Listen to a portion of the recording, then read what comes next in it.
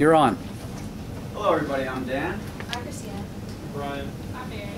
And we became experts on Chapter 4, which was all about design. Now, I was going to tell you a story about Gordon MacKenzie. You've already did that, so I'm going to go on a little bit of a tangent here. On Tuesdays and Thursdays, I actually volunteer at an elementary school in Baltimore. And this past week, we worked on topographical maps, which I thought was a little weird, but the art teacher put a spin on it by having the children actually cut out shapes and piling them up on top of one another using little bits of cardboard in between, so that they could actually create their own mountains, name them, and have them however tall they wanted to be, which I thought was much cooler than if they had just drawn it down on paper. So it kind of leads us into the question that I'm going to ask: how many artists do we have in the room? Could you please raise your hands? All right, so maybe around 50%.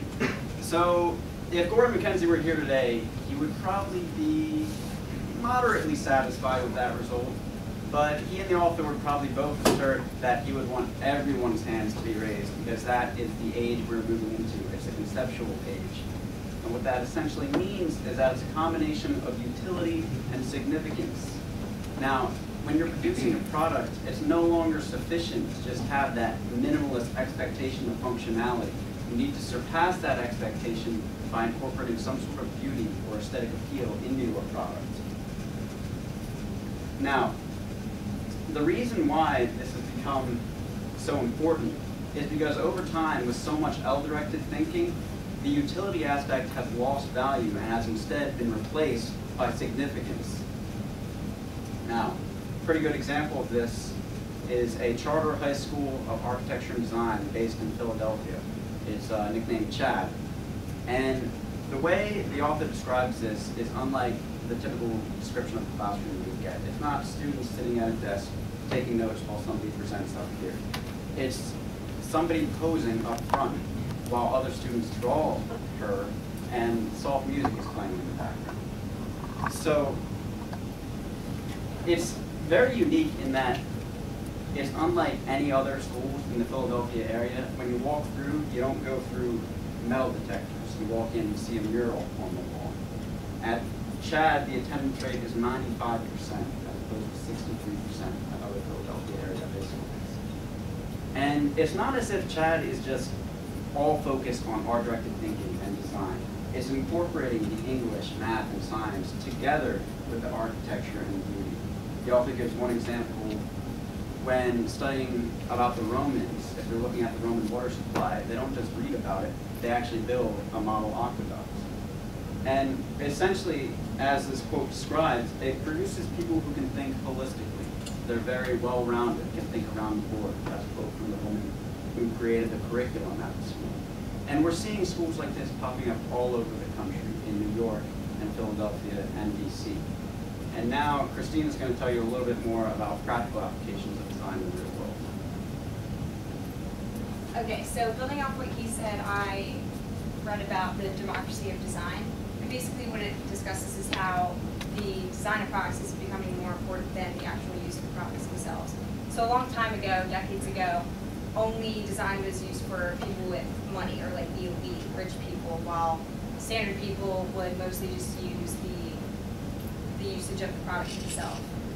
And we talked like last week in class about the trash cans and the toilet scrubbers. You could go on and talk about phones. This is old school phones, but nowadays we have the sleek phones. You can get all different colors and sizes and cases you can customize your phones.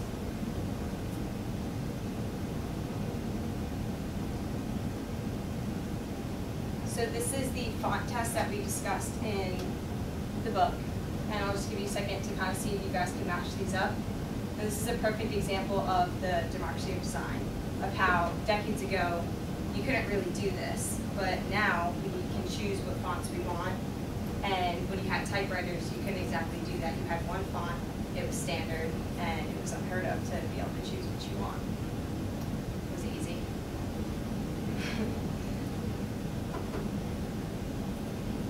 So Target is a perfect example of this. They are mass merchandising high fashion products, and they have ads that show the high fashion products or family products. They advertise a $3 toddler cup next to really expensive watches. And even the government, they talked about in the book how they changed their font from Courier Duke 12 to Times New Roman 14 in 2004. And that's a perfect example of how, like, why did they need to do that? You know, it's just all about modernizing fonts.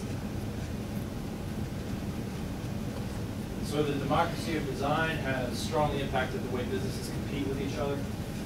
Traditionally, businesses will compete on quality and price, but with the increasingly competitive pricing systems and labor costs in the Far East, that has shifted to more whimsy, beauty, and meaning. And one of the former spokesperson from Sony says that typically pricing, performance, features, and quality amongst products and businesses are essentially the same. So design is really what differentiates one product from another in the marketplace. And in the automobile industry, we see a pretty good example of this. GM, a few years back, decades back, was about to go under.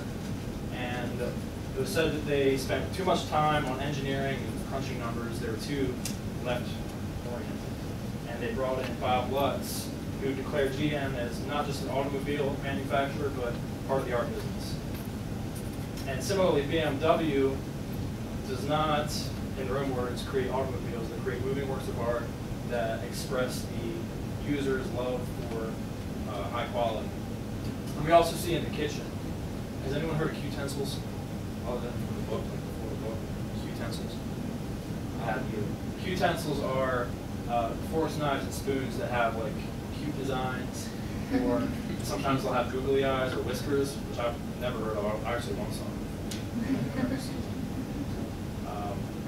And the toaster oven is another perfect example of, Dan mentioned, utility versus significance. So utility for a toaster oven is how much time you spend using it. So let's say we use a toaster oven for 15 minutes a day, which I think is a stretch. That 15 minutes is 1% of all the minutes in a day.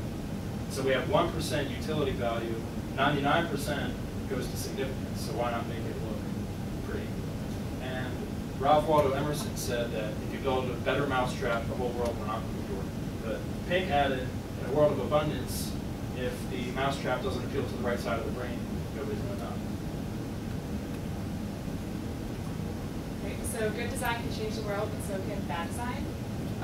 One thing that a hospital in Pittsburgh was analyzing is natural light versus ceiling light. And patients were 20% more likely to heal faster if they had natural light versus like ceiling lights. And they also were released 2 days prior compared to other patients. And same things in schools. So 11% of people have higher grade tests and stuff when they have natural lighting. Another way to look at design is the environmental aspect. So there's solar panels, wind panels, and water mills. And with the design, you can have environmental impacts to help how our environment is, because houses and buildings produce more pollution than cars and factories. And another aspect of design is the 2000 presidential race for Al Gore and George Bush. So this is an example of the ballot where it was the president's name and then there's a hole that you could punch. And they weren't lined up properly, so they think that the way that the design worked is you were more likely to vote the wrong vote if you saw this ballot. And that's why they think George Bush won. So just based on the design, you can determine the outcome of something. And so you can skew whatever you want just based on how it's designed.